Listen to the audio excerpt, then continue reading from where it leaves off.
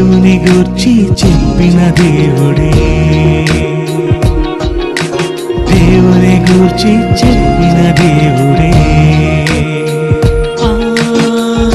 తన కొరకు ఆనాడు చెప్పాడు యేసే గదా, తన కొరకు ప్రతిరోజు చెప్పాలి నీవే గదా.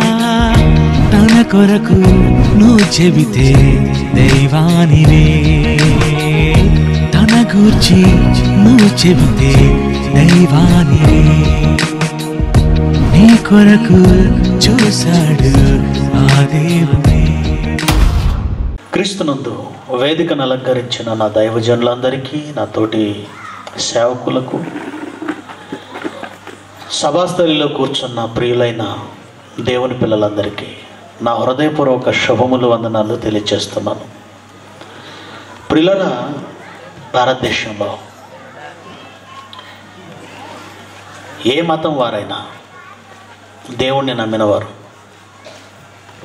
ఏ పనినైనా ప్రారంభించే ముందు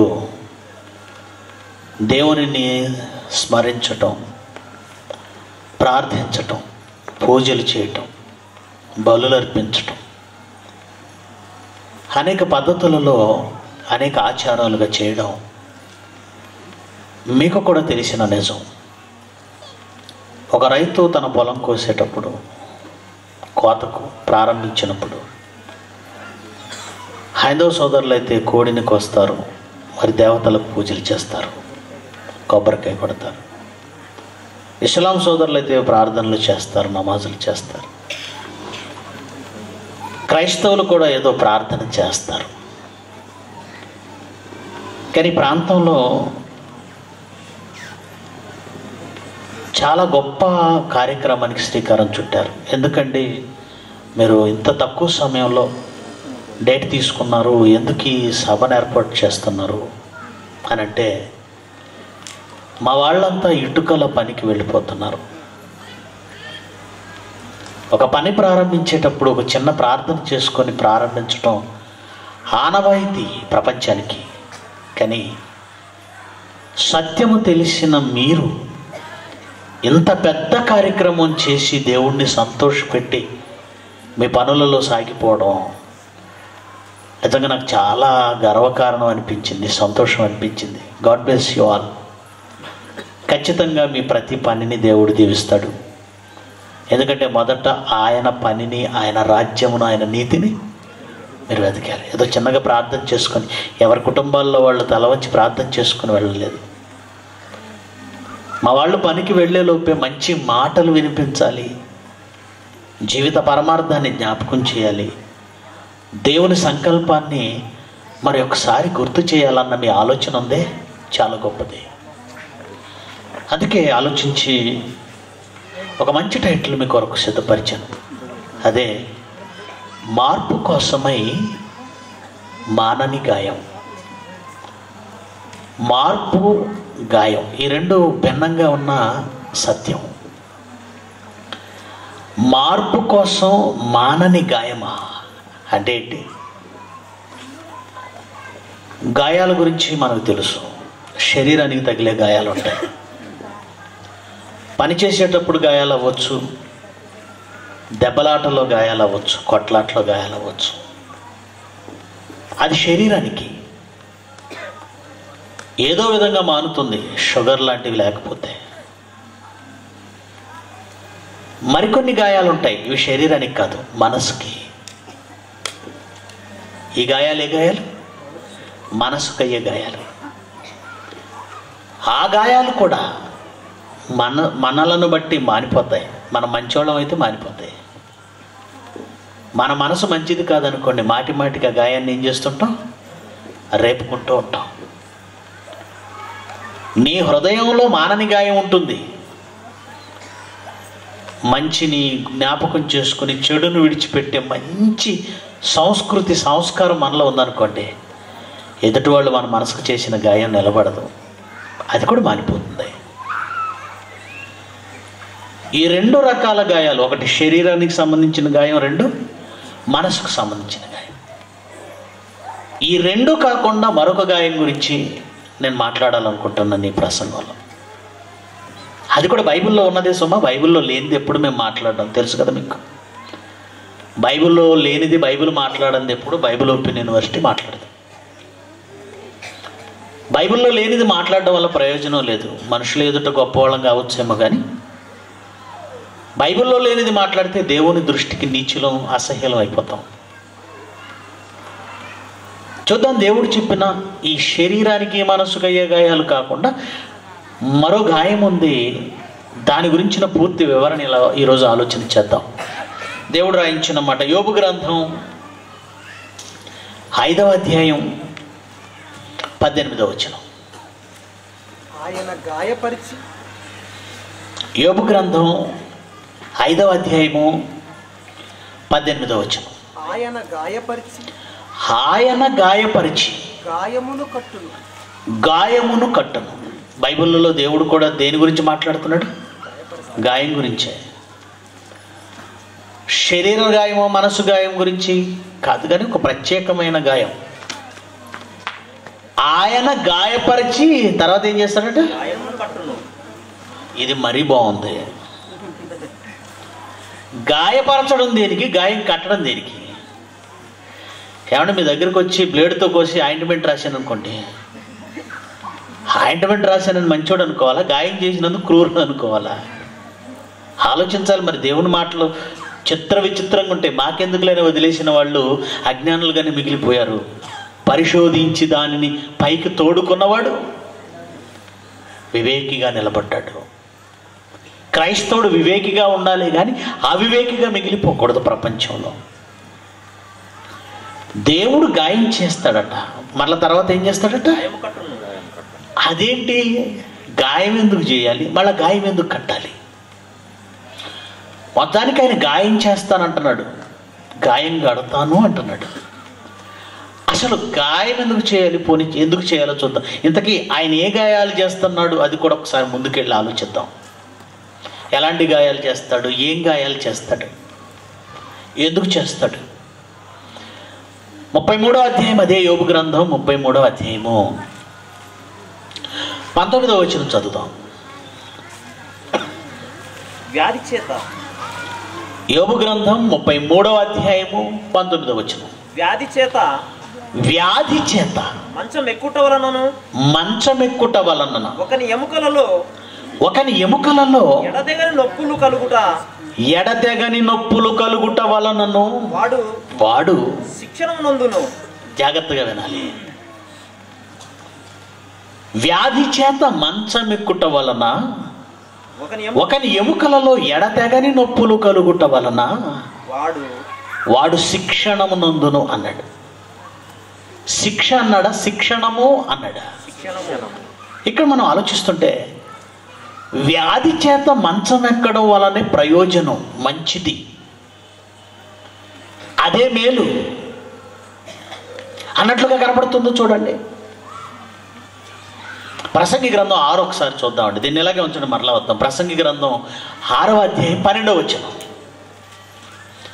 ప్రసంగి గ్రంథం 6వ అధ్యాయం 12వ వచనం. నీడవలే తమ దినములన్నీ మనుషులు ఏం చేస్తున్నారట? నీడవలే తమ దినములన్నీ వ్యర్థముగా గడుపుకుంటున్నారు. దినాలు గడిచిపోతున్నాయి. ఏంటి తొందరగా ఆదివారం వచ్చేసిందా? వచ్చేసింది. ఏంటి తొందరగా మళ్ళీ నెల వచ్చేసిందా? వచ్చేసింది. ఏంటి మళ్ళీ తొందరగా క్రొత్త సంవత్సరం వచ్చేసిందా? ఇవన్నీ మనం రెగ్యులర్గా అనుకునే మాటలే కదా. ఏంటంటే ఎంత తొందరగా సంవత్సరం తిరిగి వచ్చింది. గడిచిపోతున్నాయి, కానీ వ్యర్థంగా గడుపుకుంటున్నారు మనుషులు. నేడెలాగైతే వ్యర్థమో తమ బ్రతుకు దినాలన్నీ కూడా వ్యర్థంగా గడిచిపోతున్నాయి. అలాగూ తమ దినములన్నీ వ్యర్థముగా గడుపుకొని ఈ మనుషులు తమ బ్రతుకునందు ఏది వారికి క్షేమకరమైనదో ఎవరికి తెలుసు అన్నాడు. అంటే మనుషులకి తమ బ్రతుకుకి ఏది క్షేమో తెలియదంటే తెలియదు అన్నాడు. మీ బ్రతుకు ఏది క్షేమో మీకు తెలీదా? మాకెందుకు తెలియదండి. ఎల్ఐసి చేసుకుంటే క్షేమం అని మేము ఎల్ఐసి చేస్తాం, లైఫ్ సెక్యూరిటీ అంట. బ్యాంకులో బ్యాలెన్స్లు పెట్టుకుంటే క్షేమం అండి. పిల్లల్ని బాగా చదివిస్తే భవిష్యత్తులో వాళ్ళు క్షేమంగా బ్రతుకుతారండి. ఇవా మంచి చదువు చెప్పిస్తే వాళ్ళ బ్రతుకులు క్షేమంగా ఉంటాయి. ఎల్ఐసీలు కడితే వాళ్ళ బ్రతుకులు క్షేమంగా ఉంటాయి. బ్యాంకులో బ్యాలెన్స్లో దాస్తే వాళ్ళు క్షేమంగా బ్రతుకుతారు. అసలు మనిషి బ్రతుకుకి ఏది క్షేమమో మీకు తెలియదు అన్నాడు దేవుడు. మనకు తెలియదు అన్నాడు, ఆయనకు తెలుసు. ఆయన చెప్పాడు, నాయనా ఈ జీవితంలో సుఖము దుఃఖాలు రెండు ఉన్నాయి. సుఖ దుఃఖాలు ఈ బ్రతుకు జీవిత బండికి ఏంటి ఇవన్నీ? బ్రతుకు బండికి సుఖ దుఃఖాలు చక్రాలు. సుఖదినమునందు సుఖంగా ఉండు, నువ్వు ఆపద్దినమందు యోచించు. ఎందుకంటే యోచించే అవకాశం, యోచించే పరిస్థితి మనిషికి ఆపద దినమందే ఉంది. సుఖదినమందు ఎవరు ఆలోచనలు చేయరు. ఏమంటే మంచి పెండ్లి, ఫంక్షన్, పార్టీ, అందరు మూడ్లో ఉంటారు. ఏ మూడు? ఎంజాయ్, సరదా, కేకలు, గోలలు, గెంతులు, జోకులు, కేకులు, ఆనందం. అప్పుడు నువ్వు వెళ్ళి నీ జీవిత పరమార్థం గురించి ఆలోచించన్నావు అనుకో, చెప్పేవాళ్ళు పో అంటారు. ఎప్పుడు ఆలోచిస్తారు? నీ జీవితం గురించి, నీ బ్రతుకు వెనుకున్న పరమార్థం గురించి, మంచి విషయాల గురించి, ఆత్మ గురించి. ఆపద దినమందు మనిషి యోచించగలడు. అందుకే దేవుడు ఏం చేశాడంటే, నాయన నీ బ్రతుకు కాలంలో అంతా సంతోషాన్ని ఇస్తే నువ్వేం చేస్తావు అంటే నా గురించి కానీ నీ బ్రతుకు గురించి కానీ ఆలోచించు. అందుకని నేనేం చేస్తానంటే గాయం చేస్తాను రా అన్నాడు. ఏం చేస్తాడట అంటే ఆయనే పిలిచి కాలు మీద చేతి మీద కోసేస్తాడనమాట. అది దాని అర్థం. నువ్వు హ్యాపీగా ఉంటే, సంతోషంగా ఉంటే నీ బ్రతుకు గురించి నువ్వు ఆలోచించవు. అందుకని వ్యాధి చేత మంచం ఎక్కుట వలన, వ్యాధి చేత మంచం ఎక్కుట వలన అంటే దేవుడు ఏం చేస్తాడు? వ్యాధిని ఇస్తాడు, మంచం ఎక్కిస్తాడు. వ్యాధి చేత మంచం ఎక్కుట వలన నీ ఎముకలలో ఎడతెగని నొప్పులు కలుగుట వలన నీకు శిక్షణ వస్తుంది. శిక్ష కాదు అది, శిక్ష వేరు, శిక్షణ వేరు. బస్సుకు అప్పుడప్పుడు ఆర్టీసీ బస్సుకు ముందు చిన్న బోర్డు కనపడుతుంది, డ్రైవర్ శిక్షణలో ఉన్నాడు. డ్రైవర్ శిక్షణలో ఉన్నాడు అంటే లోపలేసి కుమ్మేస్తున్నారని కాదు, ట్రైనింగ్. కుట్టు మిషన్ శిక్షణ ఇవ్వబడును అంటే దాని అర్థం ఏంటి? ఆ మిషన్ నేర్పిస్తారు, కుట్టు మిషన్. శిక్షణ అంటారు దాన్ని. దేవుడట వ్యాధి చేత మనిషిని మంచం ఎక్కిస్తే అతని ఎముకలలో ఎడతెగని నొప్పులు కలిగితే వాడేం పొందుతాడట? శిక్షణ. నిజంగా అండి, నిజంగా మనం ఆలోచిస్తామా? శిక్షణ పొందుతామా? ఖచ్చితంగా. కావాలంటే మీరు ఆలోచించండి. శరీరంలో బలం ఉన్నప్పుడు, కండలలో శక్తి ఉన్నప్పుడు, ఒంట్లో యవ్వనం ఉన్నప్పుడు ఎవరినైనా లెక్క చేస్తాడా? రెండు చేతులు వదిలేసి, ఏమంటే నిన్న కారులో వస్తుంటే మా ముందు ఒక యవ్వనస్తుడు కాదు, యవ్వనస్తురాలు, చెప్పాను కదా, లేచింది మహిళా లోకం. ఇంట్లో నుంచి బయలుదేరిన కారులో మా ముందు ఒక పాప వెళ్తుంది, రెండు చేతులు వదిలేస్తుంది. నేను గజగజ అడుగుతున్నాను. మగవేదవుల కంటే బొత్తిగా లేదు. ఏమకేమైంది రోగం? చూశారా? ఒంట్లో ఉన్న యవ్వనం అలా అనిపిస్తుంది. నడుపుతుంది, వదిలేస్తుంది, నడుపుతుంది, వదిలేస్తుంది. ఒక్కసారి మంచం ఎక్కించానుకోండి, అంటే బెడ్, హాస్పిటల్ బెడ్, రోగంతో మంచం ఎక్కగానే పరిస్థితి ఎలా ఉంటుందో తెలుసా? ఈసారి గమనించండి, మీరు హాస్పిటల్కి వెళ్ళినప్పుడు మన వాళ్ళు ఎలా ఉంటుంది పరిస్థితి. ఒకసారి హాస్పిటల్లో 6 రోజులు ఉన్నాడు అనుకోండి, ఏదో ఒక రోగంతో, తీరని రోగంతో చచ్చిపోతామని డాక్టర్ చెప్పాడు అనుకోండి. ఆ బెడ్ దగ్గరికి వెళ్ళగానే మొదట తల దగ్గర కనపడేది ఏంటంటే పవిత్రమైన గ్రంథం, జీవగ్రంథం, బైబిల్ కనపడుతుంది. బాబా ఎంత మార్పు వీడికి ఎప్పుడు వచ్చింది అనుకోకండి. అంతకుముందు గుడి లేదు, గొండం లేదు, బైబిల్ లేదు, దేవుడు లేడు, అసలు పట్టించుకోడు. ఎప్పుడైతే దేవుడు ఒక దెబ్బ కొట్టి మంచం ఎక్కిచ్చాడో వెంటనే బెడ్ దగ్గర తల దగ్గరికి ఏమొచ్చింది? బైబిల్ వచ్చింది. నాలాంటి వాళ్ళు ఎవరైనా వెళ్తే మాట రాకపోయినా సైకి చేస్తుంటాడు. ఏంటిది? అయ్యగారు చేయబెట్టి ప్రార్థన చేయండి. బైబిల్ వచ్చింది, ప్రార్థన అంటున్నాడు, దేవుడు అంటున్నాడు. ఎలా వచ్చింది భక్తి? ఎంత మార్పుకు కారణం ఏంటి? గాయం, దెబ్బ. ఇప్పుడు చెప్పండి, మనకి అంత ఆరోగ్యం ఇచ్చేసి, మనం అంతా హ్యాపీగా ఉండేలా దేవుడు చూసి అన్నీ ఇచ్చేసి, సంతోషాన్ని ఇచ్చేసి, హ్యాపీని ఇచ్చేసి, మన పాటలు ఎలా ఉంటాయి? సంతోషంగా ఇచ్చా, దేవుడు సంతోషాన్ని ఇవ్వాలి, ఆనందాన్ని ఇవ్వాలి. అలాగూ దేవుడు నీ బ్రతుకులో సంతోషం మాత్రమే మిగిలిస్తే అసలు నువ్వు దేవుడిని లెక్క చేయవు. నీ జీవితం గురించి ఆలోచించవు, నీ బ్రతుకేంటో ఆలోచించవు. అందుకే వ్యాధి చేత నిన్ను మంచం ఎక్కిస్తానన్నాడు. అంటే ఆయన చేసే గాయాలలో ఒక గాయం ఏంటి? వ్యాధి చేత మంచం ఎక్కుట వలన ఒకని ఎముకలలో ఎడతెగని నొప్పులు కలుగుట వలన వాడికి అప్పుడు వస్తుంది బ్రతుకు మీద జ్ఞానం. బ్రతుకు మీద జ్ఞానం అప్పుడు తెలుస్తుంది. అంటే దేవుడే మంచం ఎక్కిస్తాడా? ఎక్కిస్తాడు. అదే ఆయన అన్నాడు. అది చదవండి, 5వ అధ్యాయం 18వ వచ్చిన యోబు గ్రంథం. యోబు గ్రంథం 5వ అధ్యాయము 18. ఆయన గాయపరుస్తాడు, ఆయన గాయపరుస్తాడు. దాన్ని అలాగే ఉంచాడు. 9వ అధ్యాయానికి వద్దాం, 17వ వచనం చదువుదాం. యోబు గ్రంథం 9వ అధ్యాయం 17వ వచనం చదువుదాం ఇప్పుడు. యోబు గ్రంథం 9వ అధ్యాయము 17వ వచనం. ఆయన ఆలకింపక పెనుగాలి చేత నన్ను నలగగొట్టుచున్నాడు,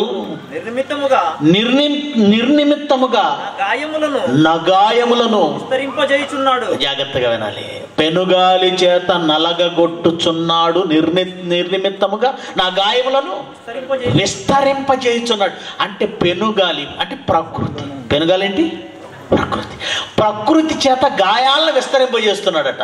అంటే ఈ ప్రపంచానికి ఆయన చేసే గాయాలలో మరికొన్ని గాయాలు ప్రకృతి విపత్తులు. ఆయన చేసే గాయాల్లో మరికొన్ని గాయాలేంటి? ఏమంటే ఒకప్పుడు గుజరాత్లో భూకంపం వచ్చింది. గుజరాత్ గుండెల్లో గాయం. గుజరాత్కు గుండె ఉందా?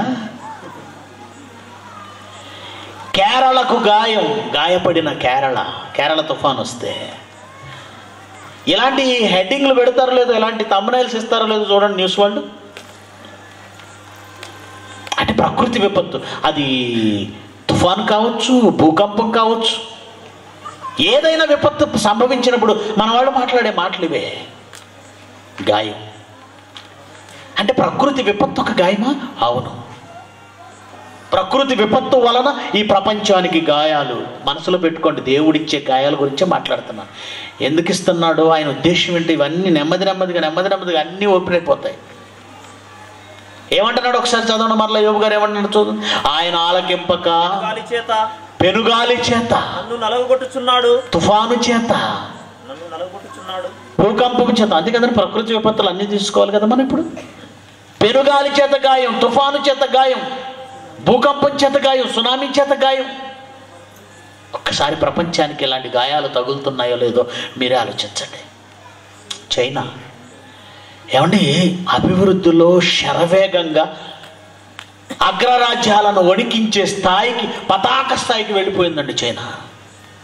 పతాక స్థాయికి ఎంతవరకు వెళ్ళిపోయిందంటే, మీ రక్షకుణ్ణి నేను యేసుక్రీస్తు కాదు, అంతవరకు వెళ్ళిపోయింది. చైనా అధ్యక్షుడు జిన్పింగ్ అనేవాడు మాట్లాడుతూ అంటున్నాడు, మీ రక్షకుణ్ణి నేను, మీ ఇళ్లలో ఉన్న యేసుక్రీస్తు ఫోటో తీసేయండి, ఆ బైబిల్ తీసేయండి, నా ఫోటో పెట్టండి. అంత గర్వం ఎందుకు వచ్చింది? అమెరికా కంటే గొప్ప దేశంగా మారిపోయింది ఇప్పుడు అది. డబ్బులో దాని దగ్గర ఉన్నటువంటి వెపన్స్, దాని దగ్గర ఉన్న బాంబులు, దాని దగ్గర ఉన్నటువంటి యుద్ధ సామాగ్రి, సైన్యం, దాని యుద్ధ వ్యూహాలు, దానికి ఉన్న ధనం, ప్రపంచ దేశాలన్నింటిలో దానికి ఉన్న వ్యాపారాలు. చైనా దెబ్బ మీద దెబ్బ, దెబ్బ మీద దెబ్బ, తుఫాన్ల మీద తుఫాన్లు, తుఫాన్ల మీద తుఫాన్లు వస్తూనే ఉన్నాయి. గాయం, కోలుకోలేని గాయాలండి, కోలుకోలేని గాయాలు విస్తరిస్తున్నాయి. అమెరికాను విస్తారంగా కొట్టాడు. అమెరికా వరుసగా వెల్మా, రేటా, కత్రినా, సుడిగాలులు, పెనుగాలులు అమెరికాను చుట్టుముట్టేస్తున్నాయి. ఇక మన దేశం గురించి మాట్లాడాల్సిన అవసరం లేదు. ఎందుకంటే తుఫాను వెంబడి తుఫాను, తుఫాను వెంబడి తుఫాను, తుఫాను వెంబడి తుఫాను, గాయాలతో గాయాలు గాయాలు గాయాలు. ఏమండి ఒక చేతికి గాయమైంది అనుకోండి, అది మానేంత వరకు జాగ్రత్తగా దానికి బ్యాండేడ్ వేసావు, లేదా దానికి మరో దెబ్బ తగలకుండానో, ఏ గోడకు తగలకుండా, ఏ టేబుల్కి తగలకుండా, ఏమండి ఏ మరో పదార్థానికి, మరో వస్తువుకు తగలకుండా జాగ్రత్తగా పెట్టుకుంటాం. ఒకవేళ జాగ్రత్తగా లేకపోతే గాయం మరలా ఏమవుతుంది? రేగుతుంది. గాయం రేగితే ఏమవుతుంది? మానదండి, అది మానదు. మానలేదు అని అంటే పచ్చిపుండు అది బాధిస్తూనే ఉంటుంది. మానుతుంది అనుకునే లోపు ఆ పుండు మీద మళ్ళా ఏమండి దేనితోనో బ్లేడ్తోనో కత్తితోనో మళ్ళీ గీరేమనుకోండి, గాయం మారటం లేదు. ఇప్పుడు మీరు ఒక్కసారి మీరు ఆలోచిస్తే ప్రకృతిని బట్టి లేదా ప్రకృతితో ఈ మానవ ప్రపంచానికి దేవుడు చేస్తున్న గాయాలేంటో మీకు అర్థమైపోయింది. ఒకటి, వ్యాధి చేత మంచం ఎక్కిస్తాడు. రెండు, ప్రకృతి విపత్తులతో గాయాలను విస్తరింప చేస్తాడు. ఈరోజు మొదటి దాని గురించి మనం చవి చూస్తూనే ఉన్నాం, అదే corona. First wave, second wave, first wave, second wave. First వేవ్తో అయిపోయింది, ఇక దండం పెట్టేద్దాం. నిజంగా ఎంత గజగజలాడిపోయారంటే ప్రపంచం, ఎంత గజగజలాడారంటే బయటికి వస్తే పోలీసులు చావగొట్టారంటే. ఎందుకు అంత గట్టిగా ఎందుకు కొడుతున్నారు? ఎందుకు కొడుతున్నారు అంటే ఇదిగో వీడి వలన ఆ కుటుంబానికి, ఆ కుటుంబం వలన మరో కుటుంబానికి, ఇలా ఒకరి నుండి ఒకరికి ఆ కరోనా విస్తరిస్తే మందు లేదు, ప్రాణాలు కోల్పోవాలేమో, ఎంతమందిని కోల్పోవాలో అని అప్పటికి అమెరికా లాంటి దేశాలలో కానీ, ఏమంటే చైనా లాంటి దేశంలో కానీ, ఆ తర్వాత ఆస్ట్రేలియా కానీ, బ్రిటన్ కానీ, ఇటలీ విపరీతమైన కేసులు అండి ఆ రోజు. అది చూసి గజగజ వణికిపోతూ మనం ఏం చేసాం తెలుసు? లాక్డౌన్లు, కర్ఫ్యూలు పెట్టేసుకొని ఎవరైనా పొరపాటున బయటకు వస్తే పోలీసులు చావు కొట్టేశారు. మొత్తానికి లాక్డౌన్ విధించడం వలనో, సామాజిక ఏమంటారు సోషల్ డిస్టెన్స్, భౌతిక దూరం పాటించడం వలనో మొత్తానికి కొంతసేపు కంట్రోల్ అయింది, కొంతకాలానికి కంట్రోల్ అయింది. అంతే, మళ్ళీ విస్తారంగా బయట తిరగడం ప్రారంభించారు. కుంభమేళాలని వాళ్ళు, తర్వాత దైవ కార్యక్రమాలని వీళ్ళు, తర్వాత మళ్ళీ కార్యక్రమాలని మనం మొత్తానికి దేవుని పేరుటో, వ్యాపారాల పేరుటో, ఉద్యోగాల పేరుటో మళ్ళీ విచ్చలవిడిగా ఎటువంటి ప్రికాషన్స్, ఎటువంటి జాగ్రత్తలు లేకుండా విస్తారంగా తిరిగారు. వెంటనే సెకండ్ వేవ్ ప్రారంభమైంది. వెంటనే సెకండ్ వేవ్ కొట్టిన దెబ్బండి. ఫస్ట్ వేవ్లో చావుల కంటే సెకండ్ వేవ్లో చావులు అతి భయంకరం, ఎక్కువ. ఎందుకు? మొదటి గాయం ఇంకా మానలేదు, ప్రపంచానికి పచ్చి పుండుగానే ఉంది. మళ్ళా ఏమైంది? వెంటనే మళ్ళీ గాయమైంది. ఎందుకు ఇలా జరుగుతుంది? మనం దేవుడు శిక్షిస్తున్నాడన్న కోణంలోనే, దేవుని శిక్ష అన్న కోణంలోనే ఎక్కువగా నేర్చుకున్నాం, ఎక్కువగా ఆలోచించాం. ప్రపంచానికి తెలీదు ఇది దేవుని వలన వచ్చిందనే సంగతి ప్రపంచానికి తెలీదు. చైనా వాడేమో ల్యాబ్లో తయారు చేశాడు, వాడు ప్రపంచం మీద వదిలాడని చైనా వాడి మీద మాత్రమే ఆలోచిస్తున్నాం, కానీ ఇది దేవుని వలనే కలిగింది. అయితే ఎందుకు కలిగింది? కేవలం శిక్షించడానికేనా? ఇంకేమైనా కారణం ఉందా అంటే శిక్షిస్తాడు, రైటే, కాదంటో లేదు. కానీ ప్రపంచానికి తెలియని మరో కోణం ఆయనలో ఉందండి. ఇన్ని వేల మంది, ఇన్ని లక్షల మంది, ఇన్ని కోట్ల మంది చచ్చిపోతుంటే దేవుడు ఒక మాట అన్నాడు. ఎహెస్కేలు గ్రంథం, ఆయన మనస్సు ఇక్కడ అర్థమైపోవాలండి. 18వ అధ్యాయము 23వ వచనం. ఎహెస్కేలు గ్రంథం 18వ అధ్యాయము 23వ వచనం.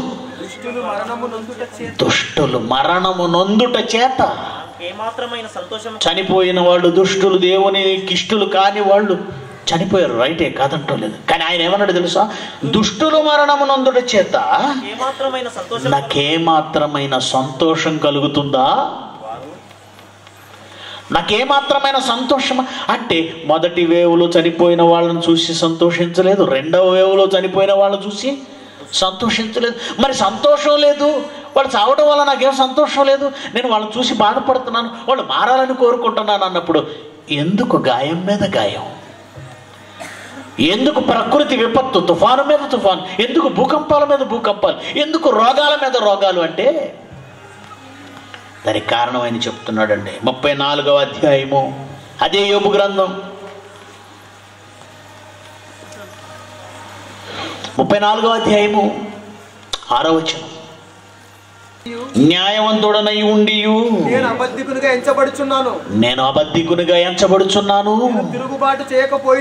నేను తిరుగుబాటు చేయకపోయినను నాకు మానజాలని గాయము కలిగినని. ఏం కలిగిందట? మానజాలని గాయం, మానజాలని గాయం, మానని గాయం, అదే టైటిల్లో పెట్టాను.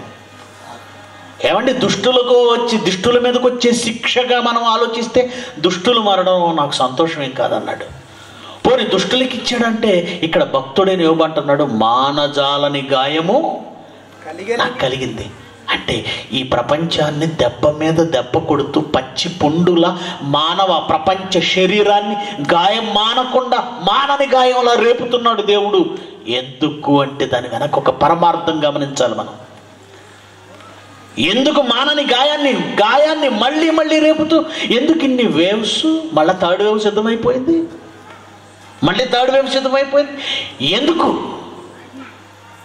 ఎందుకు రేపుతున్నాడు?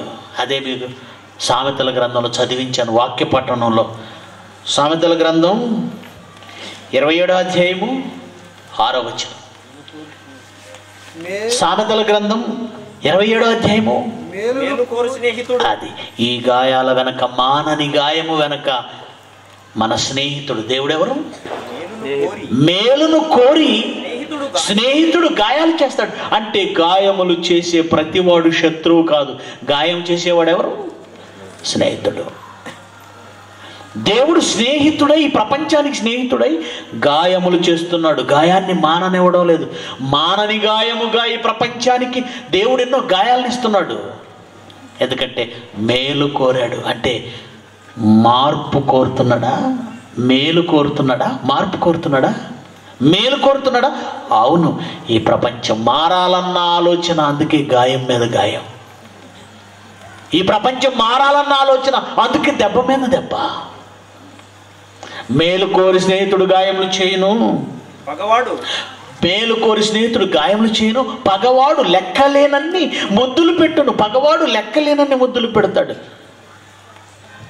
ముద్దు బాగానే ఉంటుంది. పగవాడు ఏం చేస్తాడు? నువ్వు మంచోడు, నువ్వు మంచిదాన్ని. ముద్దు పెడితే బాగానే ఉంటుంది కదండి.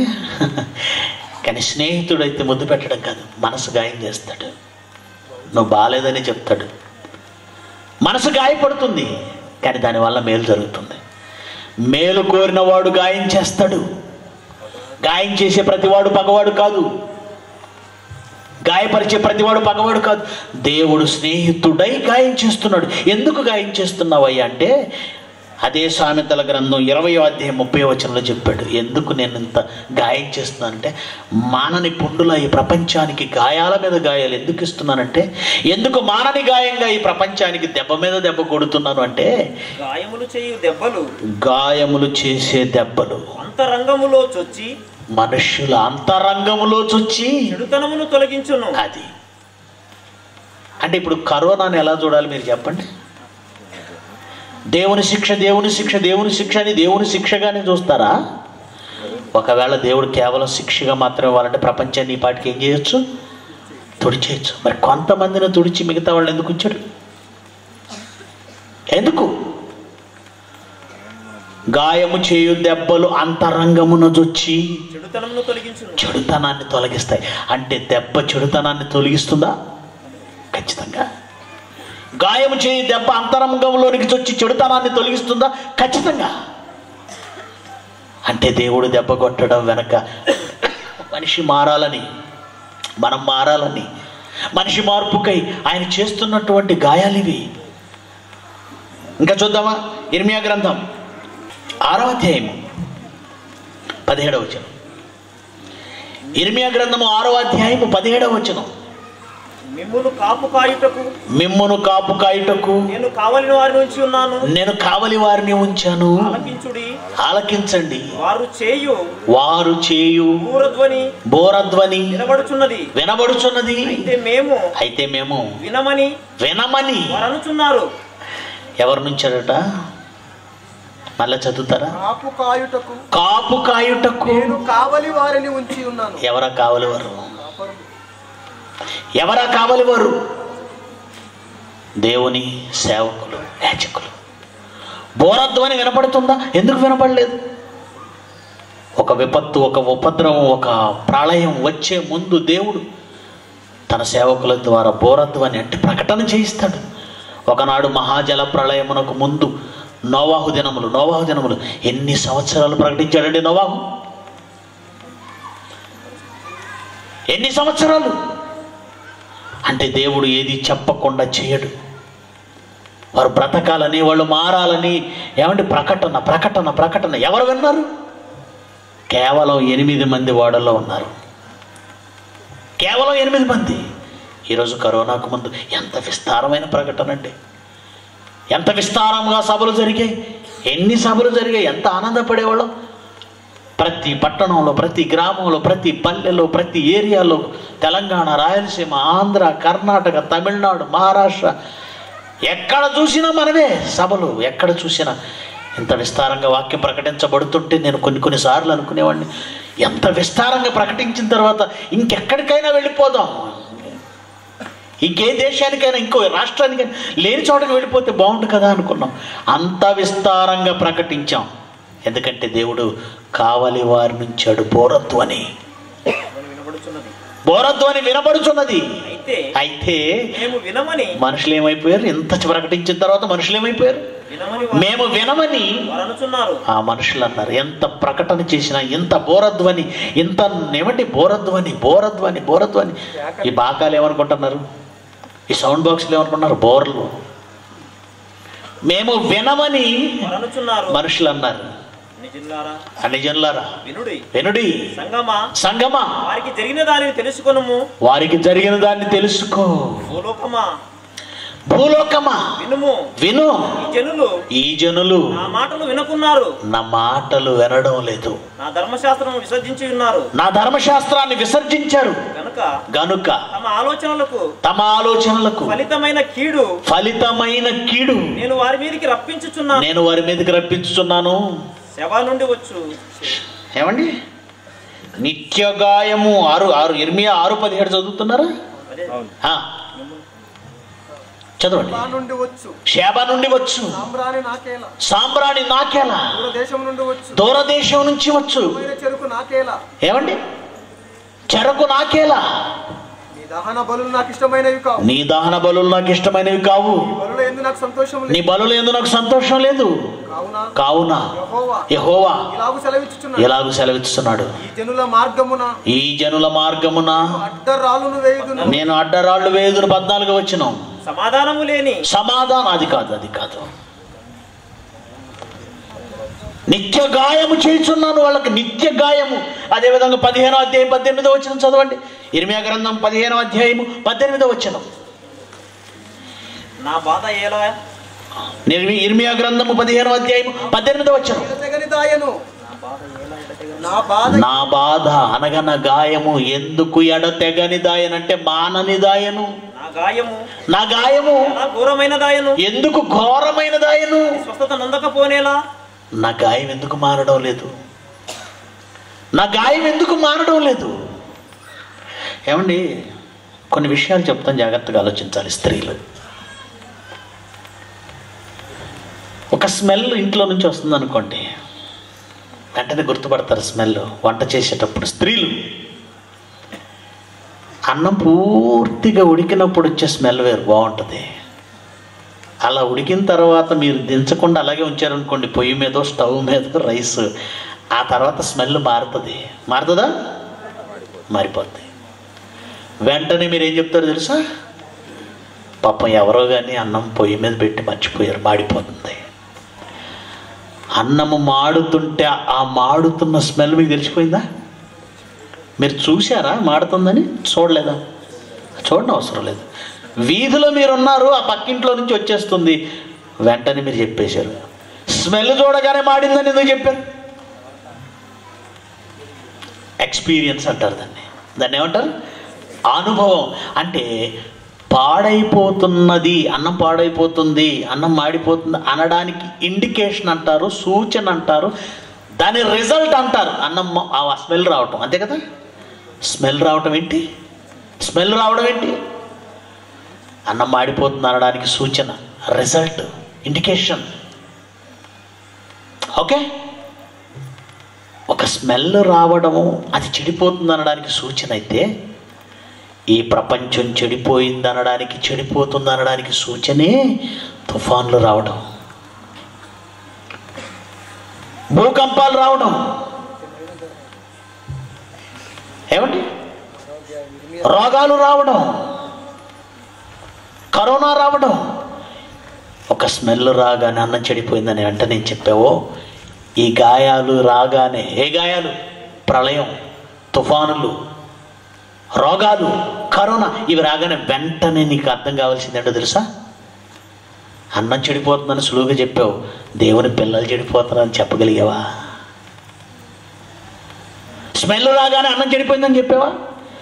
మరి కరోనా రావడం, తుఫానులు రావడం, కష్టాలు రావడం, బాధలు రావడం, గాయాలు రావడం, దీనికి రిజల్ట్, దేనికి రిజల్ట్ ఇది? దేనికి పర్యవసానం ఇది?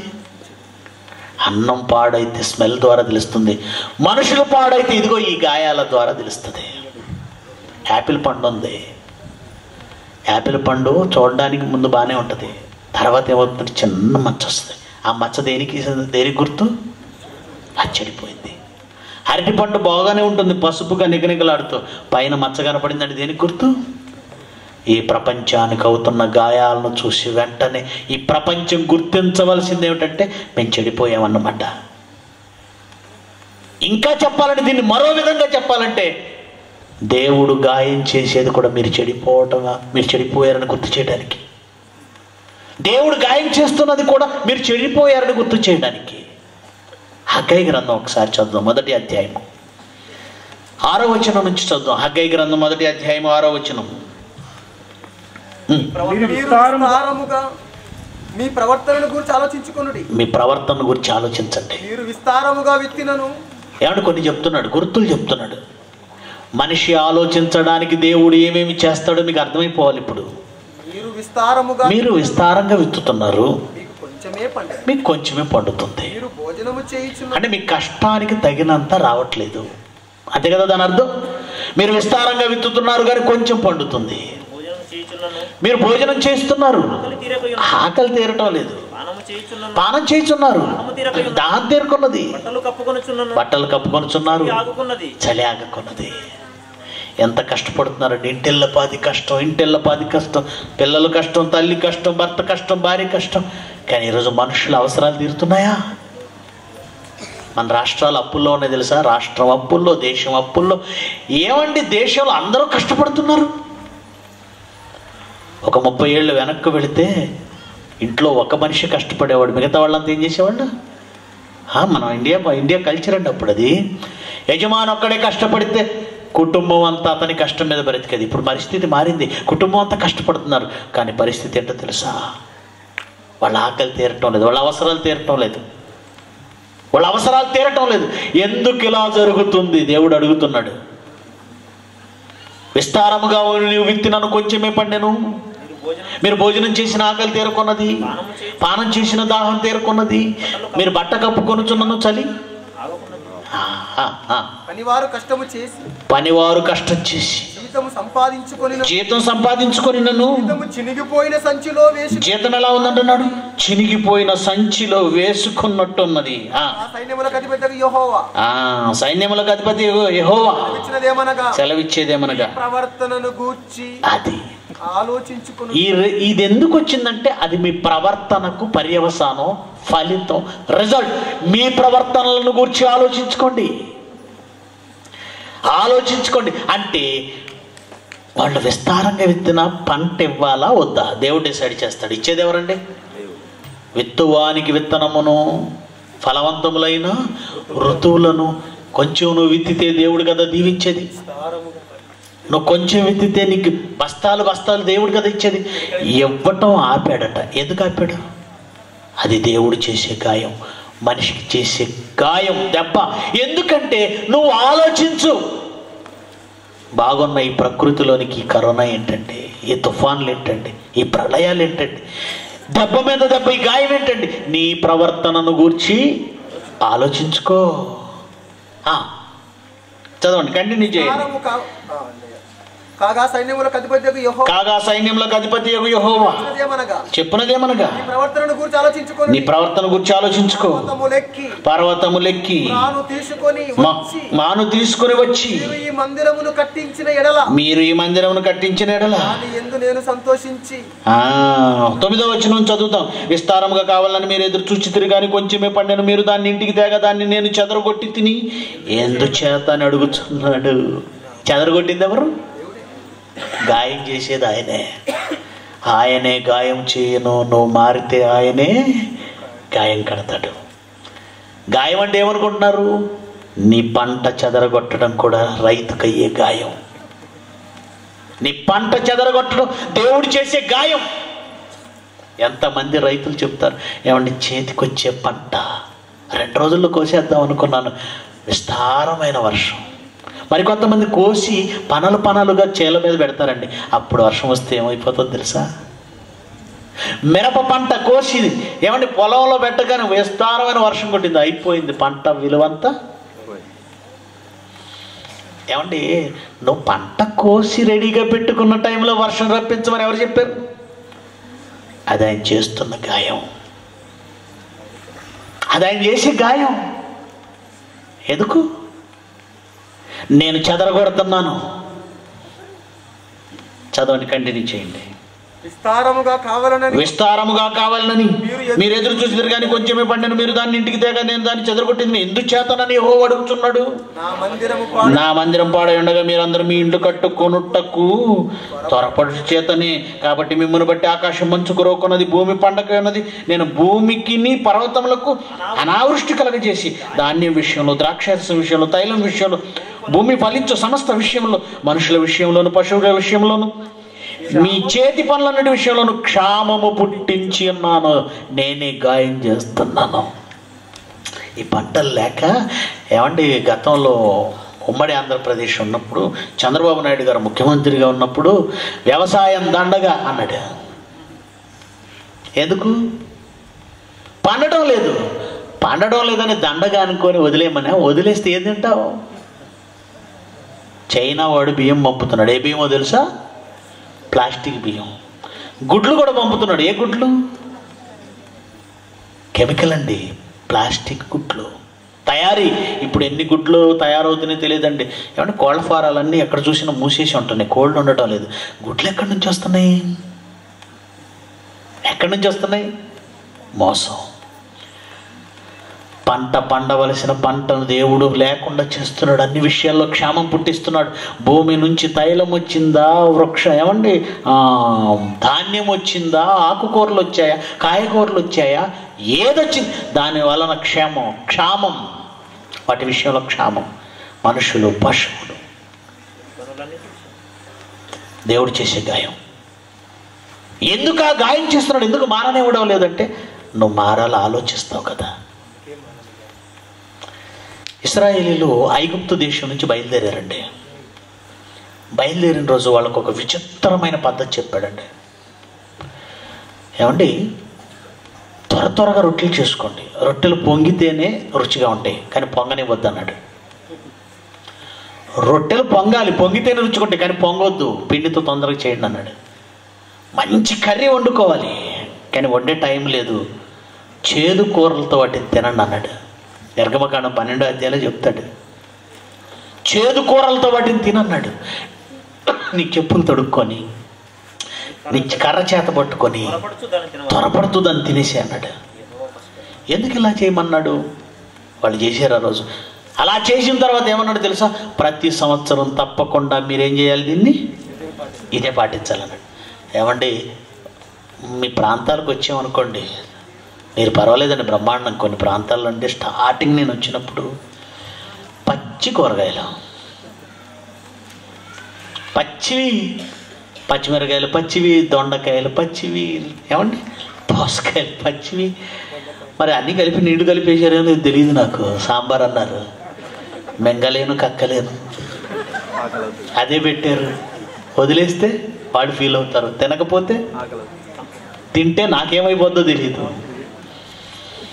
కొన్ని ప్రాంతాలకు వెళ్ళే భయంకరం అండి, తినలేం కదా. అలాంటిది చేదు కాకరకాయ తీసుకొచ్చి తినమన్నారు అనుకోండి,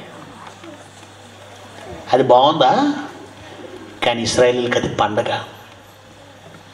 అదేం పండగ? ఇదే మనకు పండగని పిల్లలకు కూడా అదే పెట్టారు అనుకోండి. వాళ్ళంటే ఆ రోజు ఐగుప్తు దేశం నుంచి వస్తున్నారు, దేవుడు చెప్పింది చేశారు, ఓకే. ఆ తర్వాత తరాలు చేయమంటే వాళ్ళు అడగరా? మమ్మీ ఇదేంటి మమ్మీ పండగ రోజు ఇదేంటి ఈ చేదు కూరలు ఏంటి? అడగరా? అలా అడుగుతారని దేవుడికి తెలుసు. అప్పుడు దేవుడు ఏం చెప్పాడో చూడండి ఒకసారి. నిర్గమకాండం 12వ అధ్యాయం ఏం చెప్పమన్నాడో చూడండి. నిర్గమకాండం 12వ అధ్యాయం 26వ వచనం. మరియు మీ కుమారులు మీరు మీరు ఆచరించు. ఈ ఆచారం ఏంటి, ఇదేం ఆచారం, ఇదేం పండగ, ఇదేంటని వాళ్ళు అడిగినప్పుడు మీరు ఇది యెహోవా పస్కా బలి. ఆయన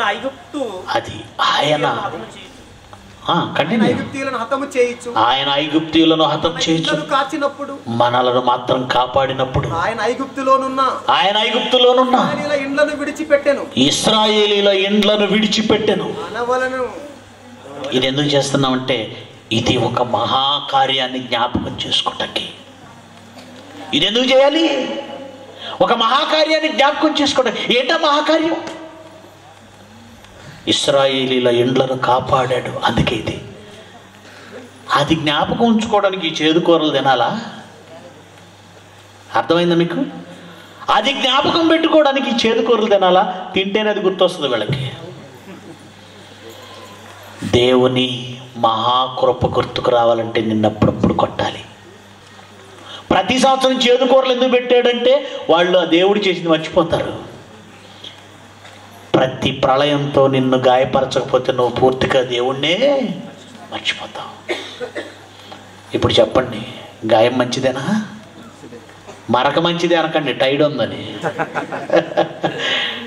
ఆ దగ్గర టైడ్ ఉందట, అందుకని మరక మంచిదే అంటుంది. దేవుడు గాయం ఎందుకు చేస్తున్నాడో తెలుసా? ఒక మహాకార్యమును గుర్తుపెట్టుకోవడానికి చేదు తప్పదు.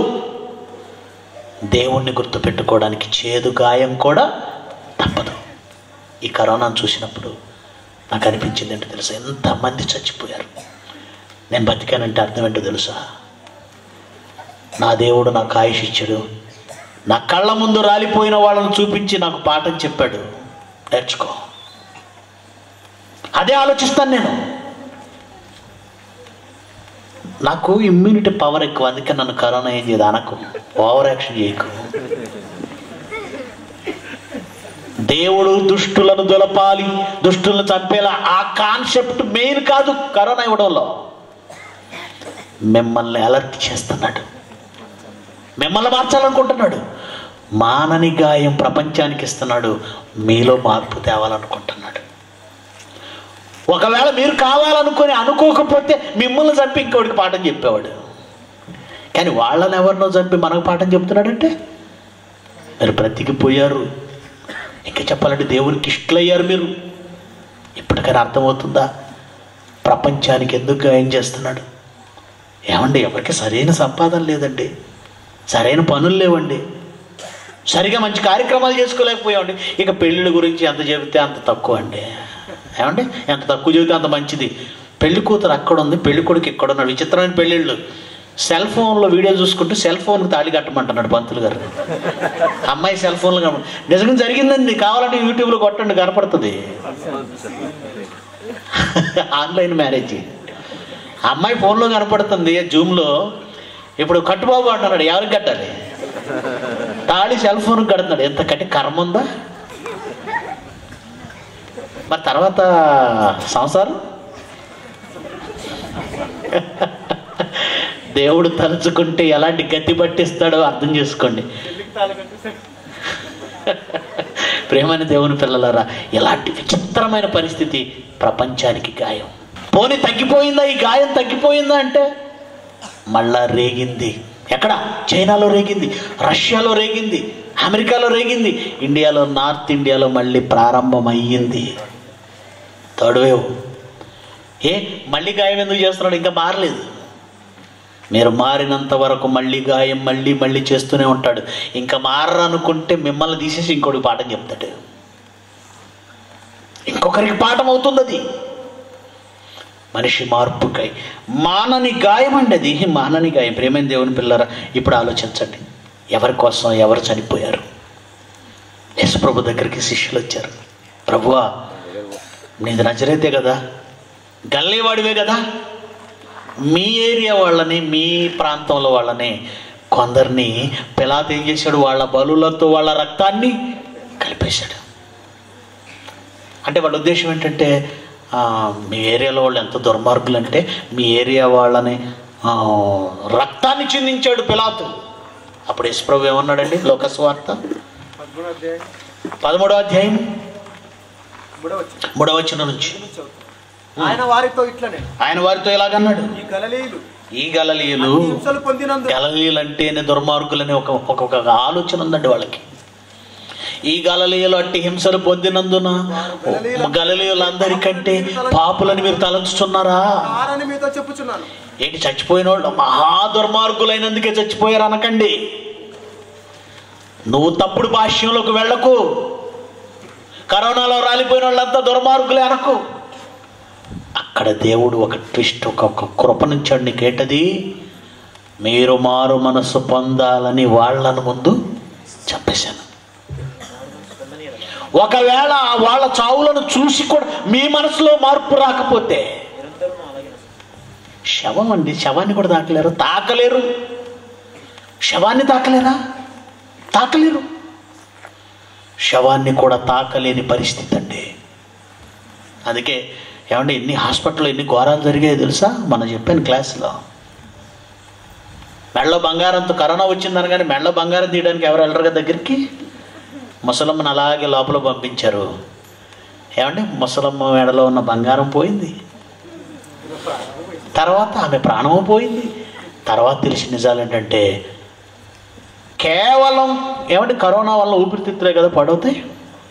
కిడ్నీలు బాగుంటాయి, కళ్ళు బాగుంటాయి, గుండె బాగుంటుంది, కాలేయం బాగుంటుంది. ప్రతి హాస్పిటల్ వ్యాపారం చేసిందండి. అమ్మేసుకున్నారు, కిడ్నీలు అమ్మేసుకున్నారు, గుండెలు అమ్మేసుకున్నారు, ఊపిరితిత్తులు తప్పించి మిగతావన్నీ కళ్ళు అమ్మేసుకున్నారు. ఎంత దారుణం! శవం కూడా ఇంటికి రాదు. ఎక్కడి నుంచో అటు నుంచి అటే వెళ్ళిపోయి పెద్ద గొయ్యి తీసి పెట్రోల్ పోసి తగలబెట్టేయడమే. ఇలాంటి మానవ గాయం. వాళ్ళంతా దుర్మార్గులు కనుక చచ్చిపోయారు అనుకుంటున్నావేమో. ఇప్పటికీ దేవుడు కృప చూపిస్తున్నాడు కనుక నేను నీ కళ్ళ ముందు ఒక మనిషి చనిపోయేలా చేస్తున్నాడు, నీ కళ్ళ ముందు ఒక విపత్తు జరిగేలా చేస్తున్నాడు.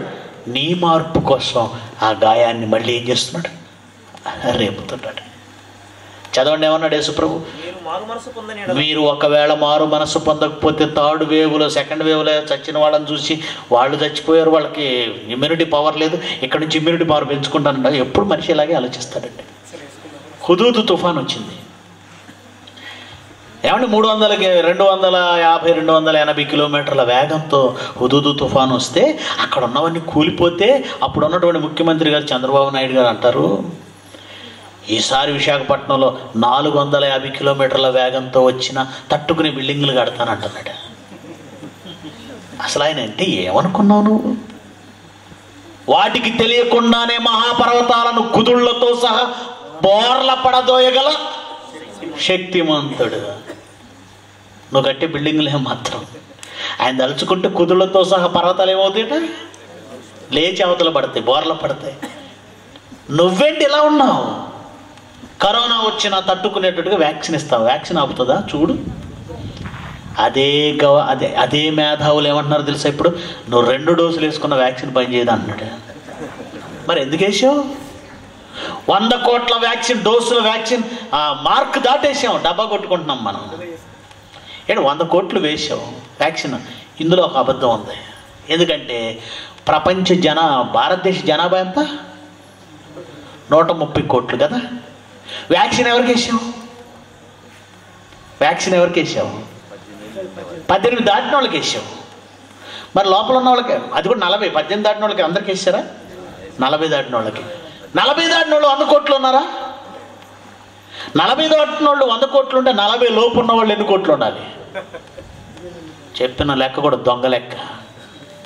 100 కోట్లు వేసావు డోసులు. నువ్వు 100 కోట్లు కాదు, 1000 కోట్ల డోసులు వేసినా మళ్ళీ అది రేగుతుంది, మళ్ళీ వస్తుంది. నీ వ్యాక్సిన్ ఆపుతుందా? మనిషి ఎప్పటికప్పుడు ఆ గాయాన్ని పైననే. ఇప్పుడు చదవండి నా మాటని.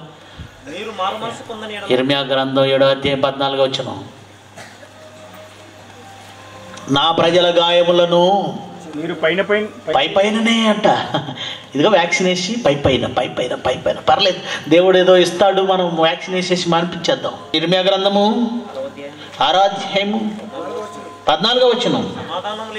సమాధానము లేని సమయమున సమాధానమని చెప్పి నా ప్రజలకున్న గాయములను మాత్రమే బాగు చేయుదురు. దేవుడు గాయం బాగు చేయాలి, కానీ మనుషులు ఏం చేసేస్తున్నారు?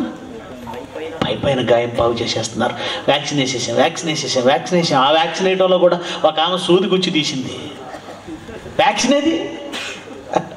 వ్యాక్సినేట్లో సూది గుచ్చి తీసింది. నా ప్రజల గాయములను పైననే బాగు చేస్తున్నారు మీరు, పైననే. మళ్ళీ చెప్తున్నాను, ఈ ప్రపంచం మారాలి, మనుషులు మారాలి, ప్రభుత్వాలు మారాలి. మారకుండా ఇంకా అదే మత ఛాందస్వాదం, దేవుడంటే అదే వ్యతిరేకత. ఇప్పటికీ నీ రాజకీయ పబ్బం గడుపుకోవడానికి మత ఛాందస్వ సంస్థలను పోషిస్తూ ఇంకా భారతదేశం అలాగే ఉంటే ఆ తర్వాత చరిత్రలో భారతదేశం భీకరమైన ప్రమాదాన్ని ఎదుర్కోవాలి. కావలి వారు బోర ఊదుతున్నారు కానీ వారు వెనకొన్నారు. ఈరోజు నేను చేస్తున్నది బోర, ఎందరో సేవకులు ఊదుతున్నది బోర, ఎందరో క్రైస్తవులు ఊదుతున్నది బోర. ఈ ప్రపంచం పట్టించుకోలేదా? మానని గాయం, నిత్యమైన గాయం. 6వ అధ్యాయము 7వ వచనం చదవండి. ఇర్మియా గ్రంథం 6వ అధ్యాయం 7వ వచనం. బలత్కారం, దోపుడు దానిలో జరుగుట వినబడుచున్నది,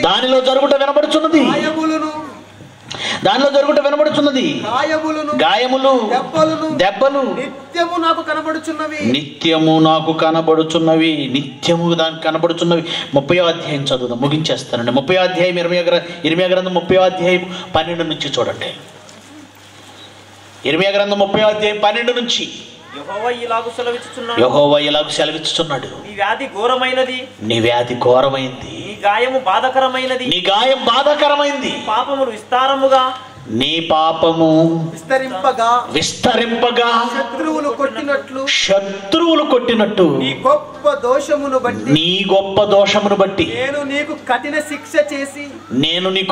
శిక్ష చేసి నిన్ను గాయపరిచాను. ఎవరు గాయం చేశారు?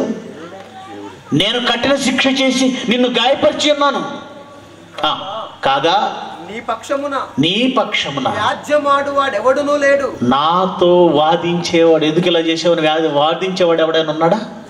ఎవరైనా ఉన్నారా? అడుగుతారు ఎవరైనా? ఎవడు లేడు. సైలెంట్గా వ్యాక్సిన్ తయారు చేసుకుంటున్నారు ఎవరికాళ్ళు.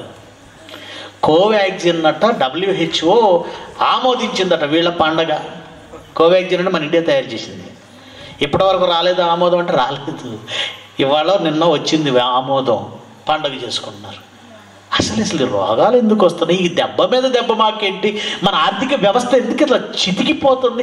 దేవుడు ఏమండి, ఎవరు మమ్మల్ని దెబ్బ మీద దెబ్బ కొడుతున్నారు అని ఆలోచించకపోగా, ఆయనతో వాదించేవాళ్ళు ఎవరు లేరు కదా, సైలెంట్గా ఎవరి పని వాళ్ళు చేసుకుంటున్నారు. చదవండి ముందు మాట చదవండి. నీ పక్షముగా వ్యాజ్యమాడువాడు, నాతో వాదించేవాడెవడు లేడు. నీ గాయములకు చికిత్స చేయదగిన మందు నీకు లేదు. నీ స్నేహితులందరూ నిన్ను మరిచి ఉన్నారు. నీ గాయములకు తగిన చికిత్స చేయగలవాడు ఎవడు లేడు. నీ గాయము చేత కరోనాకు వ్యాక్సిన్ వేసుకుంటే ఇంకో దెబ్బ కొడతా, మళ్ళీ గాయం మానదు. నువ్వు వ్యాక్సిన్ వేసుకో, ఇంకోటి వేసుకో. కరోనానైనా నెక్స్ట్ కొట్టాడంటే ఒకటి ఎల్లో ఫంగస్ అట. ఎల్లో వైరస్ వచ్చిందా? బ్లాక్ వైరస్ వచ్చింది, బ్లాక్ ఫంగస్ వచ్చిందా? ఏమంటే దీనికి వ్యాక్సిన్ వేద్దామని వ్యాక్సిన్ అని పెడితే ఆ రెండు వచ్చిపోయారు. కనుక పద్ధతి మారొచ్చేమో కానీ గాయం మాత్రం మానదు సుమా. పద్ధతి మారొచ్చేమో కానీ గాయం కంటిన్యూ అవుతుంది. నువ్వు మారేంతవరకు ఈ గాయం రేగుతూనే ఉంటుంది. 15వ వచనం. నీ గాయం చేత నువ్వు అరుస్తున్నావేంటి? నీకు కలిగిన గొప్ప నొప్పి నివారణ కాదు. నీ గాయం చేత నువ్వు అరుస్తున్నావేంటి? నీ నొప్పి నివారణ కాదు. నీ పాపములు విస్తరించినందున నీ దోషములను బట్టి నేను నిన్ను ఈలాగు చేయుచున్నాను. అది నువ్వు మారాలని చేస్తున్నా, నాశనం అవ్వాలని చేస్తే జలప్రళయం తుడిచినట్టు ఒకేసారి తుడిచేస్తాను. ఈ ఫస్ట్ వేవ్, సెకండ్ వేవ్, అప్పుడు కొంచెం ఇప్పుడు కొంచెం చేతగా కాదు నాకు. తలుచుకుంటే ఒకే దినాన 23,000 మందిని లేపిన వాడిని నేను. 40 దినాల్లో ప్రపంచమంతటిని తుడిచిపెట్టిన వాడిని నేను. మరి ఇదేంటి కొంచెం కొంచెం ఇస్తున్నాను? నువ్వు మారాలని. మళ్ళా చదవండి మాట 15 వచనం.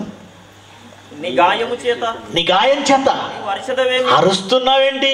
కలిగిన నొప్పి, అరుస్తున్నావు కానీ ఆలోచించటం లేదు. నీకు కలిగిన నొప్పి నివారణ కాదు, నివారణ కాదు. నీ పాపములు, నీ పాపాలు విస్తరించినందున, నీ దోషమును బట్టి నేను నిన్ను ఇలాగు చేయుదు, నేను నిన్ను ఇలాగ చేస్తున్నా. నేనే గాయపరుస్తున్నాను, నేను ఇలాగ చేయుచున్నాను. ఆలోచించండి. చిన్న చిన్న మాటలతో, చిన్న చిన్న వాటితో, చిన్న చిన్న పాటలతో ఈరోజు సమాజం ఏమైపోయిందంటే, సంఘం, దేవుని సంఘం, దేవుడు చేసే ఈ గాయములు, దేవుడు కొట్టే దెబ్బలు ఇవన్నీ మర్చిపోయి పాటలు పాడుతుంటే ఎలా ఉంటాయంటే, దేవుని వలన అన్ని సుఖాలే, అన్ని ఆనందాలే, అన్ని సంతోషాలే. బాధలు లేవా? కష్టాలు లేవా?